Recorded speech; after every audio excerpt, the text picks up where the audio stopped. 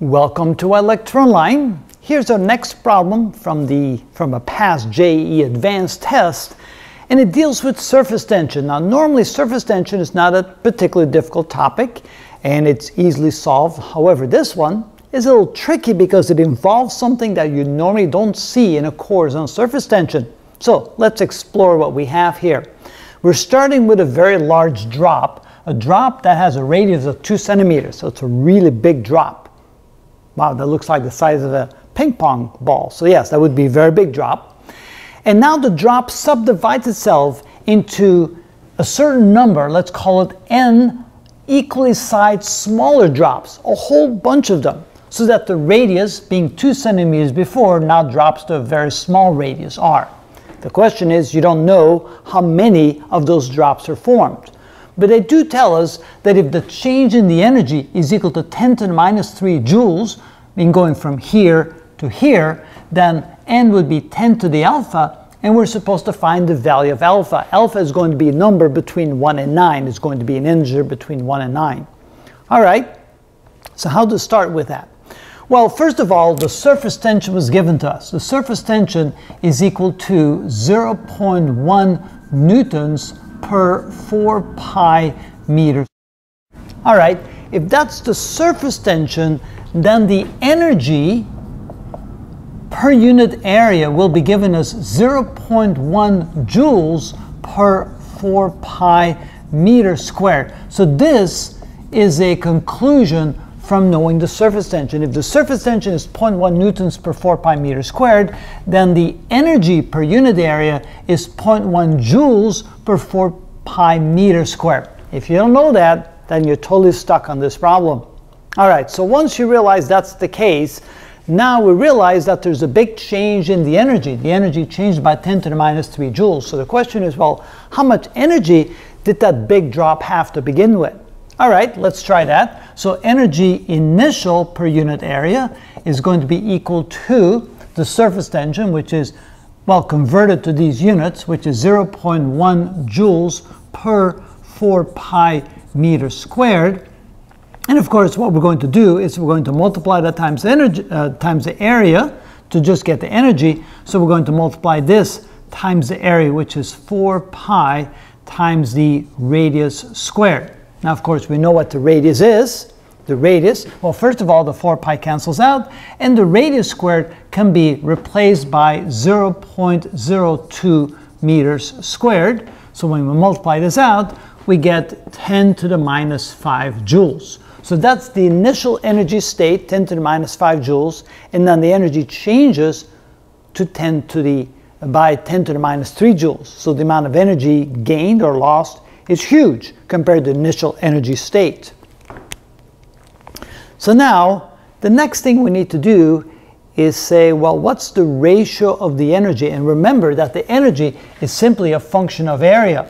So if we take the energy per unit area and we multiply that times the area, that gives us energy. So, which means we can find the ratio of the energy change. So what we can say is that the change in the energy divided by the original energy is equal to, well, the change would be 10 to the minus 3 joules divided by 10 to the minus 5 joules, which is equal to 100. That means the energy gained is 100 times the original energy. And yes, it's gaining energy. Naturally, drops will not go from a big drop into little drops, or would they? I need to think about that. Well, probably not, because it's an energy gain. It's probably the other way around. Little drops will coalesce into bigger drops. Big drops will not automatically turn into little drops, because after all, we have a tremendous energy gain by going to the little drops. So it's not a natural process. But anyway, let's continue on. Okay, so we know that the change in energy to the original energy is 100 to 1. And we know that the energy is a function of the area, which means that the area changes 100 to 1. That means the area final is equal to 100 times the area initial. Because that's the way it can gain energy, by having more surface energy. Surface area, by taking a big drop and converting them into little drops, you end up with a larger surface area, therefore more energy. Okay, So let's write the equation. So what we can do here is the final area is going to be n number. We have n number of little drops times 4 pi r squared. So that's the area of each little drop, and we have n of them. And that will be 100 times the original area, which is going to be 4 pi times big R squared. Then we realize we have 4 pi on each side. That cancels out. So now we realize that the number of drops that are going to be created from the big drop is going to be equal to 100 times r squared divided by little r squared.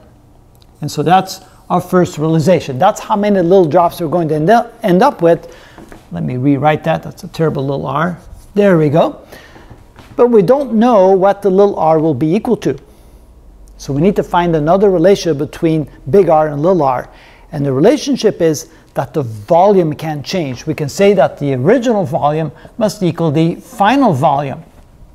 The original volume is going to be 4/3 pi big R cubed, and the final volume is going to be n times, because that's how many little drops we have, times 4/3 pi little r cubed. That's a cube right there. All right, again, the 4/3 pi cancels out. And so we can say that n can also be described as being big R cubed over little r cubed. So now we have two relationships between n. We have n equals 100 r squared over little r squared, and we have n equals to this. So if we now plug this value for n in here, we set the two equations equal to each other. So now we have r cubed divided by little r cubed is equal to 100 times r squared divided by little r squared. And notice that this r squared cancels out two of those, this cancels out two of those, so we see that the ratio of big R over little r is equal to 100. So now we know the size of the little drops in radius will be 1/100 the size of the big drop. Now that we know that, now we can come up with a relationship. Now we can go back to here. We can say that n is equal to big R cubed divided by little r cubed, which is equal to r over r quantity cubed. And we know that the ratio is equal to 100, so the number of drops is equal to 100 cubed, which is equal to 1 times 10 to the 6th, or simply 10 to the 6th. And we also know that n is equal to 10 to the alpha. And so finally, what we're looking for the value of alpha, and therefore alpha is equal to 6. And that is the correct answer for that particular problem. So again, let's go through it simply. We're given the surface tension, and from that you're supposed to be able to say that the energy per unit area contained within that drop, because the surface tension is an equal number of joules per square meter. So whatever we have here is a surface tension, it's that many joules per square meter for the energy per unit area. Then we can see that the original energy, by multiplying the energy per unit area of the big drop times the area, gives us the original energy contained within the big drop. Then we can see the ratio of the change in energy, which is given, divided by the original energy, which is 100:1. So there's a 100-fold increase in the energy.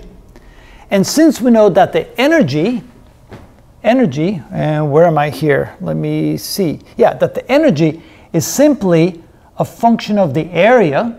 That means if we have 100 times the energy, we have 100 times the surface area. So we know the surface area final is 100 times the original surface area.